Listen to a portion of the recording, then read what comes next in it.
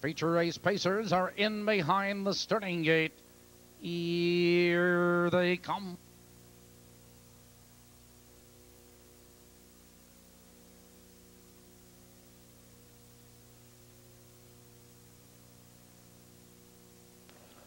They're off, and it's a good start, and there goes Freud on the inside for the lead, Richard Lamont. Fighting Major, and it's those three. Now they ramble into that first turn, and Freud benefits from the inside of Richard Lamont. His second by 3 lengths. Fighting Major. His third now by 2 lengths. It's Vance Lobel. It's 4 lengths back to Vance Warrior. It's Saron Lobel and Lawn Boy trailing, and the entry is 1-2 as they race by the quarter. And your leader is Freud. They're by the quarter. 28-1, positions on change, and Freud has the lead 2 lengths. Richard Lamont, his second by 3 lengths. It's Fighting Major, closing the gap third 2 lengths. It's Vance Lobel, followed now by Saron Lobel as he's out looking for cover. He flushes out Vance Lobel. They're moving for the half-mile juncture, and Freud leads the way now by 2 lengths. Here comes Vance Lobel, now third, now moving second on the outside. It's Richard Lamont right there in third.